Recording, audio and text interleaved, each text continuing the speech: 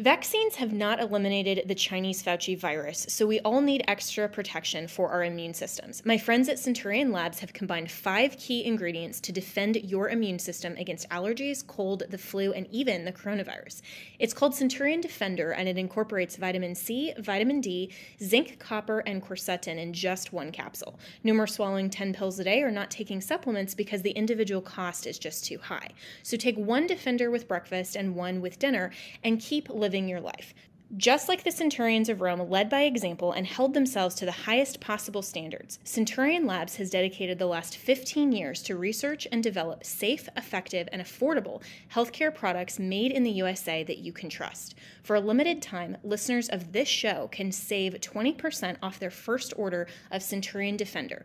Visit centurionlabs.com/Jenna and use the promo code JENNA.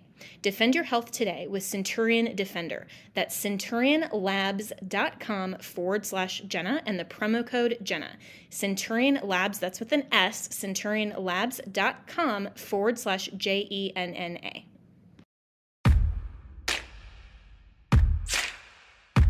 As a constitutional law attorney, former senior legal advisor, and personal counsel to President Donald J. Trump, Jenna Ellis believes in the rule of law and the importance of integrity in our elections. And she's ready to tackle the big cultural and legal issues facing America. This is the Jenna Ellis Show. Here is your host, Jenna Ellis. Well, welcome back to the Jenna Ellis Show, and joining me now is my good friend Dave Rubin, who's host of the Rubin Report, and somebody I always turn to for good advice, snarky perspective, and of course he is on Locals as well. So Dave Rubin, thanks so much for joining me here on the Jenna Ellis Show. Jenna, it's good to be with you. A little good advice and some snarky wisdom. I feel like that could be on my epitaph one day. That'll be put it on the business card. That'll be the new mantra. And I always appreciate snarky so much. And speaking of snarky, you now can be super, super happy and as snarky as you want to Gavin Newsom because you are in the free state of Florida. How is that going? It is absolutely freaking spectacular. I got here about 5 weeks ago. We didn't get into our new house till about a week ago, so I'm in my temporary studio right now, but my entire team moved from California, so I took a whole bunch of productive, good, decent citizens out of LA, and we are now in the free state of Florida. Look, of course the weather is great here. Of course the taxes are low, but that's not really what it's about. What it's about here is the spirit of freedom, and maybe that sounds corny at some level, but it really is not. People here, because they live freely, because Florida Man, who was a joke, right? There was always the punchline of Florida Man did this, Florida Man caught on the intercoastal naked wrestling an alligator, Florida Man this, that, the other thing. Florida Man, while it was a joke to some degree, Florida Man did know something. And I think a lot of us are learning what that thing is, which is that Florida Man cared about freedom. Florida Man cared about liberty and don't tread on me. And that spirit is so alive. It's so strong here. The people are happy. I mean, I'm telling you, wherever I go, the amount of welcome to Florida, Dave, we're so happy you're here. I was at Whole Foods and I got mobbed by people. A woman wanted to buy my groceries. I had about $400 worth of groceries stocking up the house after the move. And I was like, you cannot. Which is like one bag of Whole Foods. Right. That's one bag at Whole Foods. I know. But I was like, no, you can't buy my food. But thank you for welcoming me. There is a fundamentally human part of all of us that yearns to be free. That's what the human story is, and that's what it's always been, and it's being stifled in places like California. So having left California where, I was under all of these ridiculous edicts from Newsom, and Garcetti was the mayor of LA, but Jenna, as you may know, 3 days after the recall in September, and I had campaigned with Larry Elder, 3 days after the recall, I got audited by the state. So how much more do you need to know about what's going on in California? So I am very, very happy to be here. And to be clear, as I have told everybody, I am here to keep Florida, Florida. Good. And Florida and that attitude really is the spirit of America. And I think people are looking at Florida and with some jealousy and some, I think, hope as well to say, why isn't this spirit now pervading all other Republican-led states? Like if you look at Texas right now, I was just last week in Texas campaigning with Don Huffines, who is running against Governor Abbott, because people tend to contrast the rhinos like Abbott who won't stand up for freedom and won't close his border, won't go against CRT in schools, won't even come forward with legislation on chemical castration of children. I mean, ridiculous things that just should be obvious. They tend to compare rhinos like Abbott to the idiots like Gavin Newsom and say, look, we have such a great governor. But what they should be doing is comparing Abbott to people like Ron DeSantis and saying, wait a second, the Ron DeSantis who is showing everyone what it means to be free, that needs to be the standard for all of the states across America. And so as you look at the people who are there in Florida, and I love your description of Florida Man, because it's totally true. If you Google it, the Florida Man, there's always something like your birthday and Florida Man. Hilarious. It's like, that's your title. But that idea is so amazing in America. Do you think that is spreading to Republicans and to the party and to conservatism overall? I do. Or is this kind of just in Florida? I do, and I know your frustrations with Abbott, and I've heard that from other people in Texas. And look, Texas is way better than the blue states, but yes, is the stuff not as secure as it should be? Of course, and by the stuff, I mean, the battle against wokeness, making sure the borders are okay, making sure the federal government isn't endlessly encroaching on every single thing. Has Abbott done some things right? Yes. Could he be stronger? Yes. So to your point, I think what DeSantis is doing quite well is that he is modeling what a governor is supposed to look like. And if we just look back on the founding documents, the president is not supposed to have that much power. He certainly is not supposed to have as much power as he seemingly has right now. And look what happens when you give the president that much power. He can do all sorts of terrible things. This insane withdrawal from Afghanistan, which we don't even talk about anymore, regardless of whether you think we should have been there in the first place or we're there for too long or any of that stuff. The inflation, supply chain, all, wokeness everywhere. I'm going to only nominate a black woman as a Supreme Court justice, which actually is against the Civil Rights Act. I mean, all of the stuff. He shouldn't have that much power. The power should be with the governors. I think one thing that DeSantis is doing quite well is DeSantis is saying, hey, I am here to govern the people of Florida, but I don't want to rule over them. I want to create the conditions that are possible so they can live their lives the best way they see fit. He's doing an incredibly good job of it. I've been able to have dinner with him twice. And I can tell you this, I've met a lot of politicians. I know you've met a lot of politicians. I don't get the sense that this guy is in it for ego or because he desires to rule people. He really is just a seemingly pretty decent guy who has somehow, some people chase glory and some people just kind of become relevant by doing what they think is right. And I think he's the latter. He's a good guy. And I think the more that he shows people, you can stand up to the system. Just because the CDC says this, the NIH says this, and Fauci says this, and CNN tells you that, you don't have to listen to all of it. You can actually do what you think is right. And if you look back, in these 2 crazy years of COVID, it's like, look back to 2 years ago. DeSantis has been remarkably consistent in what he was saying. He was always erring on the side of let's not destroy everything in the name of this disease. And that's looking pretty good right now, to the point that liberals now, the few remaining somewhat sane liberals, and there's not many of them, they're just now repeating Ron DeSantis' talking points. So it tells you who was kind of right about all this stuff. Yeah, and it certainly wasn't LA County. And, to your point, I mean, LA County was such a disaster. And that, of course, was the battleground for the John MacArthur case and the church victory that I was a part of. But it was shocking to me, Dave, to see a few days ago how Eric Garcetti came out with this justification for not following the mask mandate by saying, well, I was holding my breath while I was taking this picture. I mean, who is listening to these idiots anymore? There's no other way to describe them. Every day on my show, we have sort of a running joke with my crew. It's like, what other words are there to describe these people? You can call them sellouts. You can call them idiots and hacks and morons and just a bunch of pejorative terms. But I don't know what's left to say about them. Eric Garcetti literally said that when he takes pictures with people, he does it. He holds his breath.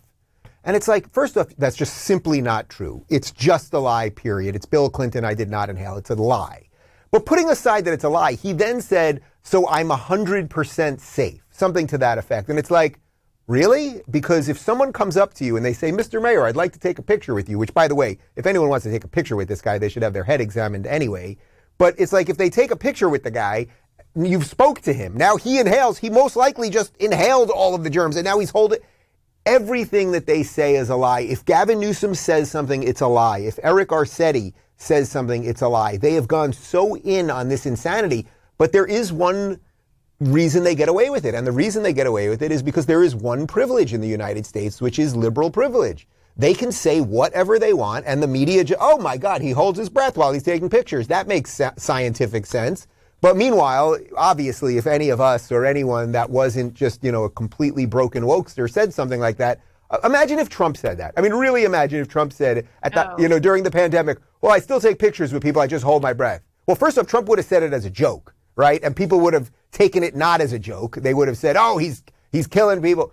But they'd be talking about impeachment right 6. Now. Yeah, exactly. So it's like these people are clowns. I don't know what you do with them other than leave. Yeah, and you're so right that there isn't a descriptive, pejorative term strong enough to describe the insanity that's going on. I mean, I was talking to a friend the other day just saying, this is clown world, this is insane. And she was like, we got to have a word that's stronger than insane because that's not actually descriptive enough. And well, because what is it if you just lie? Forget about politics for a second. If you just have a friend in your life who just lies about everything all the time, someone that just lies. Well, first off, if it was a business associate or a friend, you would ultimately cut them out of your life. You would just say, no, I've caught you in too many of these lies. You can try to confront them, right? You can try to say, no, you have to stop lying, which is why people like us, I play Psaki clips on my show every day. The woman can't say a simple, declarative, honest statement. She cannot do it. If you said to her, what's her favorite number? She would say blue. She cannot say anything true. So what should we do with these people? We can call them liars. We can expose their lies, but what I'm more interested in at the moment, really and I really mean this from a psychological level, is what could have happened along the way. Is the woke ideology so pervasive that you got to give it credit that it has completely demolished your faculties, that you, Eric Garcetti, can walk on stage, say that you hold your breath for selfies and that's scientifically sound and you can believe your own nonsense. Like, that's pretty remarkable, actually. It is. And, I was thinking about that even watching the last couple of times that Joe Biden has deigned to come on the public stage. And a few times he'll answer reporters' questions, but, then mock them behind their back on a hot mic and, the jobs report propaganda. And it's so fascinating to me to see that they're trying to play to the public narrative and have this spin, which is all that Jen Psaki does. But really, they're not interested in their approval ratings. They're not interested in what the public actually thinks about them, and they're not interested in having the voters or even their own party support them, because this is all about power. What you just said, Dave, a few minutes ago about Ron DeSantis, I loved that, where he is just the average guy that wants to make a difference. He doesn't want power for power's sake or for himself. It's that he genuinely wants to be one of the people that is protecting freedom and liberty for everybody else. And that's what our founders originally ordained with saying we will be a citizen-led government. And what's happening is we have these oligarchs, whether it's the tech oligarchs, these people who are in power, they are taking hold of executive level authority, and they're using this under the auspices of the pandemic. And they're simply saying we're not giving it back. I mean, people like Eric Garcetti, I think, know that that his justification is stupid, but he just doesn't care because he's going to continue to break the rules and yet try to enforce them against everybody else. So why are we even paying attention to what any of these people say in the media instead of their actions that are so blatantly unconstitutional? Right. Well, that's why the solution to me is if you believe anything that you or I have just said here, and you live in Los Angeles, or you live in San Francisco, or I would say DC or Seattle or New York City or any of these places, go. It is time to go. You don't want to be the last guy in Dodge. I would recommend you watch the movie Fiddler on the Roof, and they left at the end. At some point, it's time to go and build a better life. That's how Fiddler ends. These people realize that, the Cossacks aren't going to ever leave them alone in their shtetls, and they go and they explore the new country. There's a really moving moment at the end where one guy says to the other, I'm going to Chicago, I'm going to New York. And it's like, they don't even know what that means, actually. They live in Eastern Europe in these little nothing hovels, but it's like, it's not good here anymore. It's time to go. Let them have their cities. It's unfortunate, but let them have it. Let them wreck them. And then, by the way, eventually it'll be cleaned up by some scary person like us. Let's not forget, Mayor Dinkins in New York City, and I grew up outside of the city in Long Island, but I lived in New York City most of my adult life. Mayor Dinkins was a far-left progressive who took over after Ed Koch, who was sort of pretty much a moderate Democrat, had some Republican, he was always, his catchphrase was always, "How am I doing?" Because he was really a man of the people. He was a populist in New York. Then they bring in this far-lefty David Dinkins, who wrecks New York City. And then, as you know, who fixed New York City? It was a scary guy by the name of Rudy Giuliani, who said, we're going to have police do things like policing, and we're going to make sure that you can't sell drugs on the street, and we're not going to allow homeless people to take over Times Square and everything else. So these things will come back, but they're not coming back for a while. And at the root of that really is, when you talk about Garcettian power, it's like, what is the fundamental difference between people on the right and the left? And I get that right and left doesn't really make sense in traditional ways, and Trump really changed the entire chessboard and the entire system, the way we look at politics.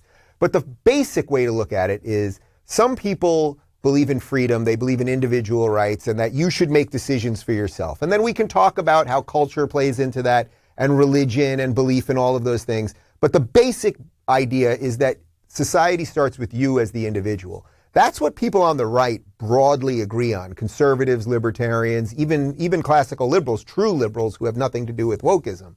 Then you have people on the left and the modern liberal. And the modern liberal, what is the fundamental tenet of what they believe? It really is just, I'd like to do stuff. It's like, government exists and I would like to push it in a direction that does more of the stuff that I like. If there's no basis for it other than, there's a thing of power, and I would like to guide power. That's a very fundamentally different way of looking at the world. It's very clear which side of that I fall on. Yeah, absolutely. And it's clear what side the founders fell on as well when they recognized that rights are individual. It's not about collective power. And even their phrasing on the left of, amid COVID, we're all in this together, this sort of collective responsibility, the notions of collective guilt, and even the CRT, that you are guilty just if you are part of one specific group, and you have to have this collective apology, and you have to apologize on behalf of your group. This is all not just groupthink, but it's also about recognizing that there is a fundamental difference between the leftist progressive ideology that says that society exists to further a collective goal, and whether or not you are part of that doesn't really matter, and it's not about your individual rights. I mean, they're going so far as to say, and this is a real headline, that people are saying that children don't even belong to families anymore, that children belong to society. This is where they're going, and they're trying to eradicate the individual rights, but also the definition of just being an individual. And this is scary. What you're referring to there was an MSNBC commercial from about 8 years ago. And I remember when it came out, it was, what's her name, Melissa Harris Perry or something to that effect. She had this commercial where they, in essence, said, but by the way, you shouldn't be surprised about this because Hillary Clinton, it takes a village. I mean, these people have been saying this stuff forever. We sort of own your life. The system can organize your life and your children and your set of beliefs, and don't really focus on what you think, because we can do a better job than you can. That is the recipe for abject human disaster. So, there are good signs right now. This pushback against the woke at schools, Glenn Youngkin winning in Virginia, obviously. The fact that most of the polls show that Republicans are going to take back the House and maybe even the Senate, and it's going to be like pretty damn conclusive, although, you don't want to count your chickens before they hatch, obviously. But that enough people... That hindsight is 20/20. Well, look, right. Well, look at So look at this, though. So you may have seen that clip of Barry Weiss, formerly of the New York Times, on Bill Maher about 2 weeks ago. Now, Barry is sort of a non-woke leftist. And she's sort of in that Bill Maher group, which I always find to be sometimes the most frustrating people, because it's like, you guys pretty much get it, but you still think that Republicans are all racists and morons and whatever. But you at least call out your side. And it's like, well, what do we do? This would be, I don't know what the answer to this is, but what I'm trying to do with these people is show them, hey, Bill Maher, Barry Weiss, you somewhat sane liberals who believe in free speech, or you don't believe in identity politics and collectivism. The natural place for you, of course, is on the right. Of course is. It doesn't mean you have to be a conservative and a card-carrying member of the Republican Party, right? Like, you can obviously have differences. By the way, that guy Rudy Giuliani, who we just mentioned, Rudy is begrudgingly pro-choice. He is for at least a few weeks. That does exist on the right. Now, I know you aren't, and that's fine. But the point is that people on the right are willing to agree to disagree. They're willing to have the conversations. I've had many conversations with Mayor Giuliani about exactly that. And guess what? We can still actually move forward as friends and have the same goals on other things for the party. Exactly. And we allow that open disagreement. And that's what I'm trying to do with, say, the Bill Maher types, these last liberal types, these people that thought that the New York Times was the Bible, but they never fully went bananas woke. I'm trying to show them, hey, guys, I mean, Bill Maher, he's been talking about it for the last couple of weeks. It's like his audience is now starting to become conservative. Well, Bill, you're going to have to grapple with the fact that you called these people racists for so long and backwards because they're religious and everything else. But isn't that something? It's the religious people who are defending the liberty of the avowed liberal atheist. You got to love it. Yeah, always the irony. And what you're saying is so true.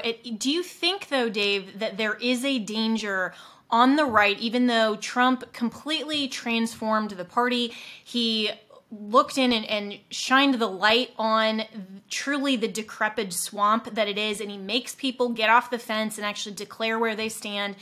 He was the president for the time in 2016. Even in 2020, look at the disaster that Biden is.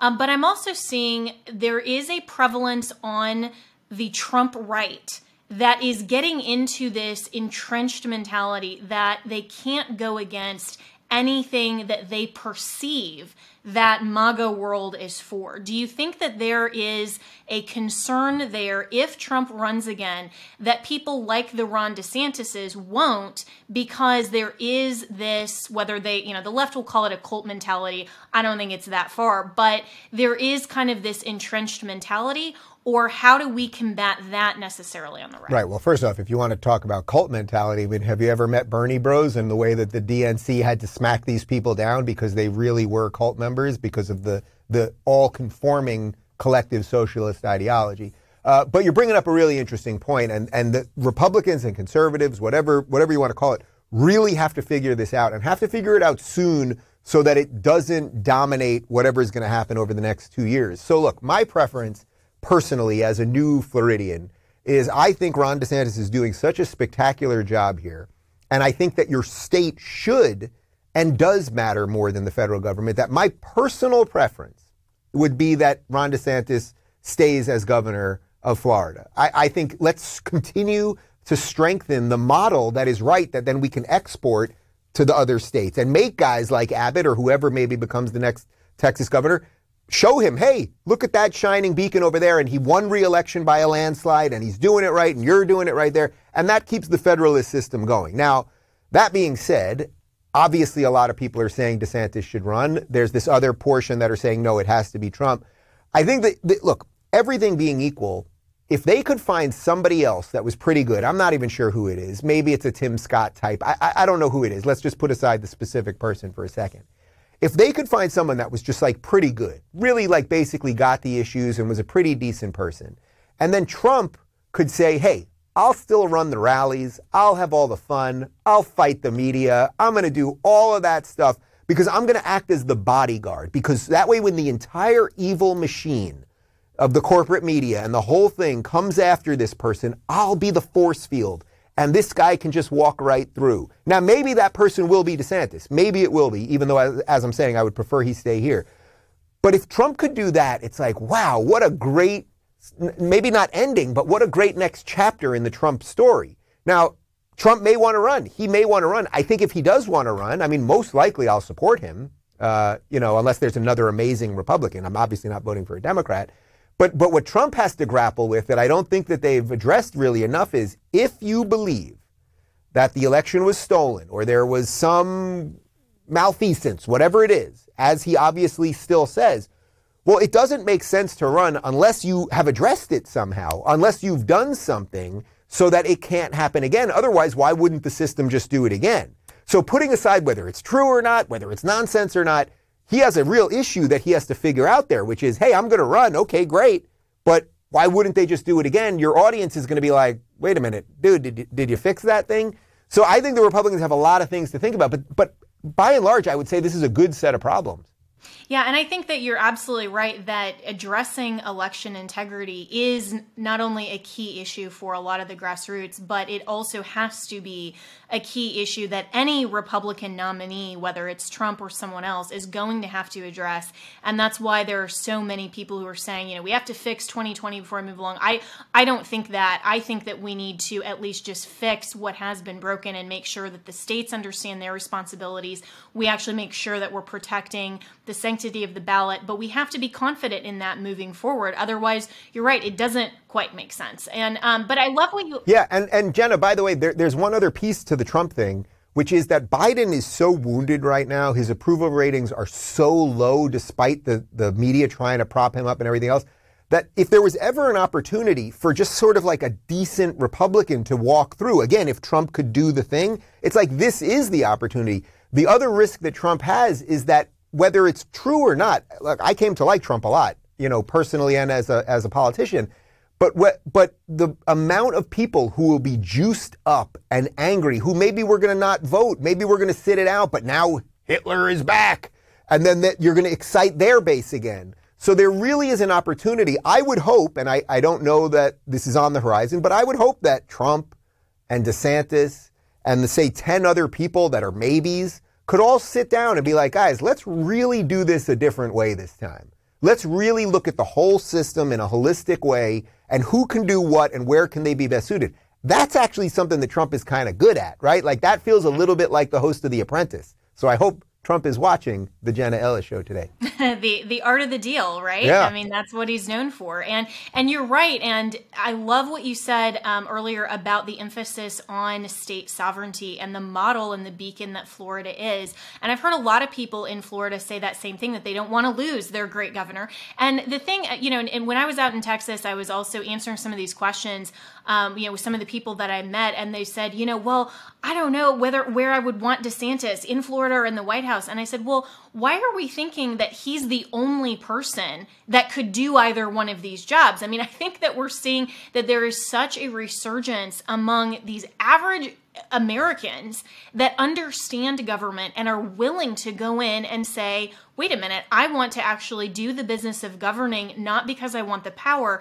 but because I want to protect people's rights. And so I think we have a large bench to actually pull from, more so than we did before President Trump was elected in 2016, because we are getting rid of and hopefully continuing to remove the establishment Republicans, and the party is trending toward genuine conservatives. So I hope that we're not by the time we get to 2024, I hope we're not just talking about Trump and DeSantis. We can add 10 other names to that list of people who are doing such a great job of governing, and that we are focusing on state sovereignty. So I know that I only have a few more minutes with you, Dave. So where can people find you? How can they continue to listen to the Rubin Report? And, as President Trump is listening now, this is your opportunity to tell him where to find you too.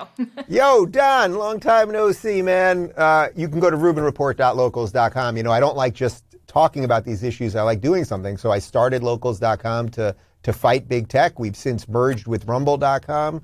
And we're really building the alternate rails of the internet. And we're going to fight big tech, not by having the government bring regulators in to look at the YouTube algorithm. We're going to fight big tech by building better products. So I'm really proud of what we built there. And that's where I do all my communicating with people. I don't deal with people on Twitter anymore. I can't, it's just so much noise and lunacy. But I communicate directly with people. I have drinks with my audience, and we walk the dogs together and all that kind of stuff. That's awesome. And I love that you're a real American who really cares, and keep up the great work. And thanks so much for being on the show. Always great to talk with you and have these conversations, because it is about doing, not just talking, and you are walking that walk. So thank you for everything you're doing. Great to see you, Jenna. But first, Legacy Precious Metals is the company that I trust to give you good and patient counsel for investing in your retirement. The Biden administration has caused a financial crisis, and they have no clue how to fix it. Oil prices have skyrocketed, and when oil prices go up, not only do your expenses go up, but the cost of transportation and shipping spikes, leading the prices of goods to rise. And we are already seeing record inflation. That's the last thing that we need. Our economy is in trouble, and you need to take steps to protect yourself.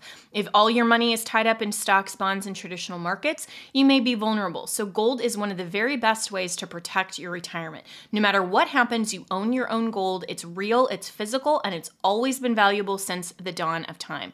Call Legacy Precious Metals today at 866-528-1903 or visit them online at legacypminvestments.com. That's legacypminvestments.com, where you can download the free investor's guide. You can also go to my Facebook page, Jenna Ellis. I am a public figure on Facebook, and I just posted yesterday a really great interview with the president of Legacy Precious Metals, who is discussing why you need to start your retirement account even if you're in your 20s or 30s. There is always a great time to protect your retirement and invest, just like you want to protect your health over the long term. So go to Legacy Precious Metals at legacypminvestments.com or call 866-528-1903.